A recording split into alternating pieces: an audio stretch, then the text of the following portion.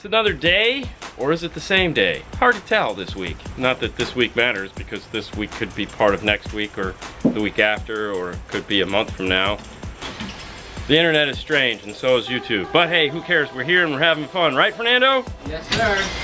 Heck yeah, that's the attitude we like to hear.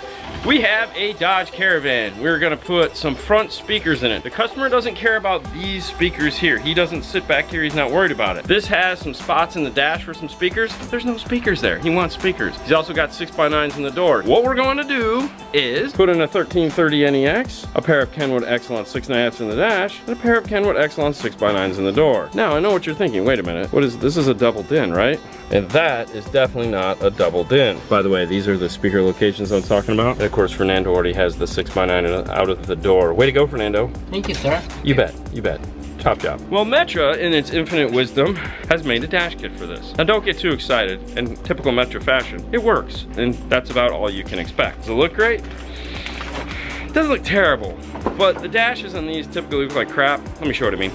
This right here, this decoupling typically happens, so this peels off. Usually this is about a 1/2 inch. In this case, maybe 3/8. It's gonna grow. Typically these two top brackets are broke. There's an airbag, usually here, but in the kit, it's here. It's kind of weird, I don't understand. It goes in, it allows us to put a double din in. I guess we can't be too picky because it's an older vehicle maybe, I don't know.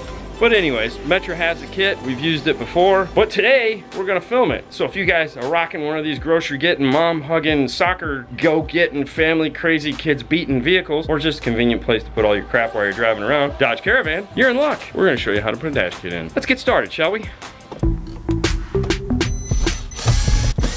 Okay, I don't have screws in the bottom.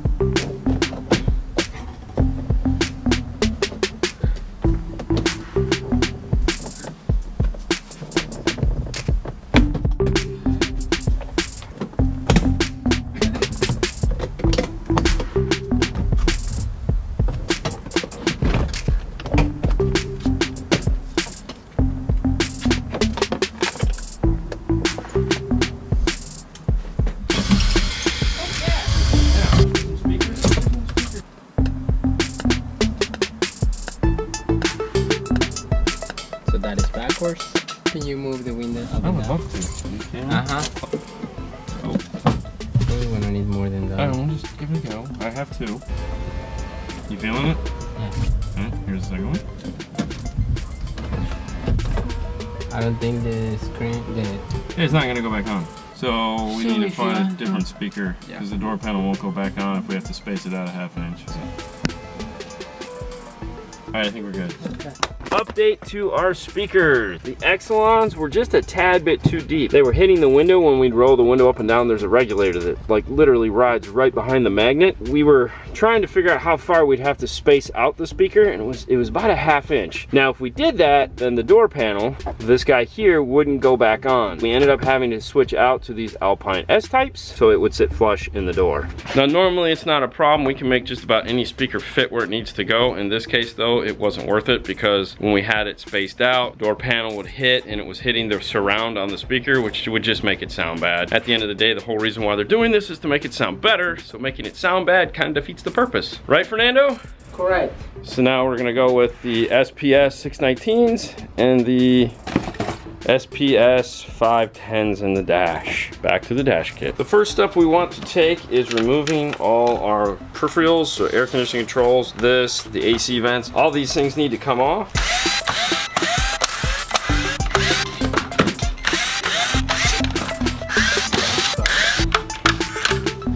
All right, we'll go ahead and set this aside. We have a bag of parts.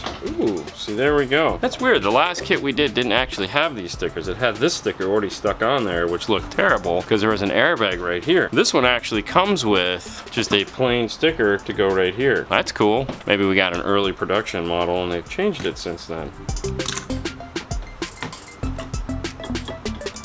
It also comes with these guys right here. These are designed to go here and then on the other side like this, to fill in the spacing for what would be the airbag switch, but in this case it's just a hazard switch. Now there's a second bag And in that second bag is all the new panel clips. Of course, come all jacked up. You want to go ahead and open those and lay them out individually. And it comes with 2 screws. These 2 screws are for right here to hold those little pieces on. We'll go ahead and screw those in. All right, now we want to use the screws that the radio that we just took out to screw these back in.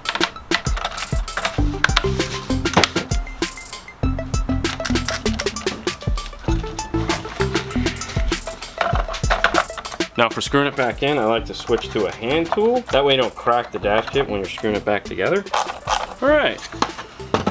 So this is our new dash kit. We're gonna save these guys here. We're just gonna set these off to the side. We actually don't wanna put these in until the very end. And the reason why is because this is one of those dash kits where you actually have to line the radio up just perfect before you snap this back on. And if the clips are on here, it just makes it really hard because you gotta keep unclipping it, clipping it, unclipping it. So we'll wait till the very end to put those on when we have the radio just at the right depth. So this is what they do for speakers. Little pieces of cardboard. Pretty cool. This is where that cool screwdriver comes in handy. There we go, nice piece of cardboard. Yay! So we're gonna use the BAA20 antenna adapter along with the BHA1818 harness. Let's go ahead and get our radio out of the box so we can finish building the dash kit. Now, Metro kits don't come with screws for the radio, so make sure you don't lose the screws that came with your radio. Now we just need to add on the right and left brackets, and they do label them, left and right. All right, let's take it in the car and test fit it.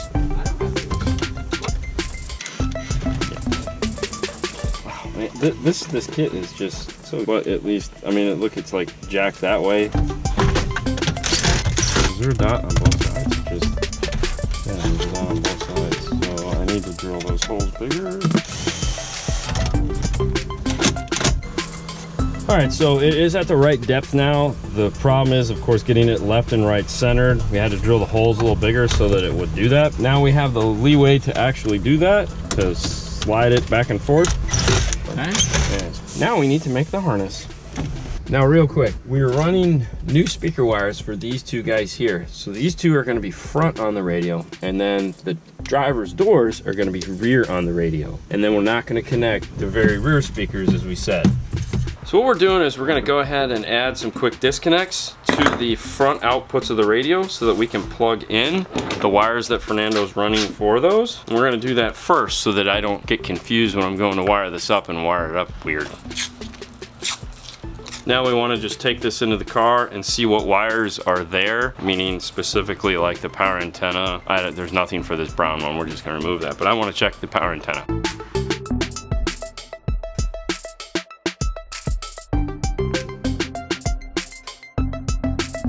So we are all set and ready to go. We have, these are if you ever decides to power up the rear speakers. We have our dash speaker wires here. We have the rear speakers going to the front speakers on this. Let's get it into the car, hook these up, and get this bad boy out of here.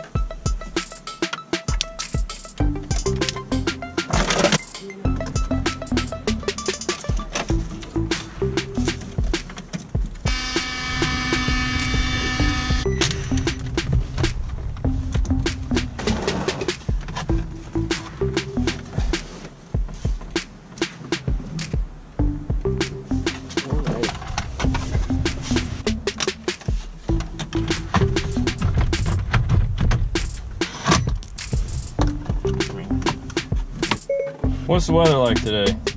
It's currently cloudy.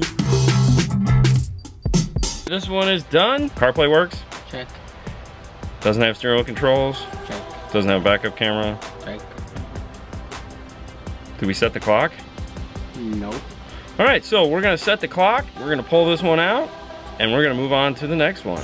Sounds like a plan, right? Yes, sir. Awesome. Cool.